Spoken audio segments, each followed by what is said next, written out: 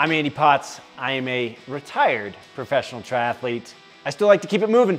Got to find out new ways to stay in shape, trying to figure out new ways to get more out of myself and improve and get better. I've been trying out the Urevo treadmill now, and we're taking it to different locations. It's portable, it's small enough, it's quiet. It's got an incline. The incline actually gives you some resistance, so if you want to turn it up, you can. Slides under my desk, so it can be a walking, working treadmill. Lots of different functionality behind it just because it's so compact.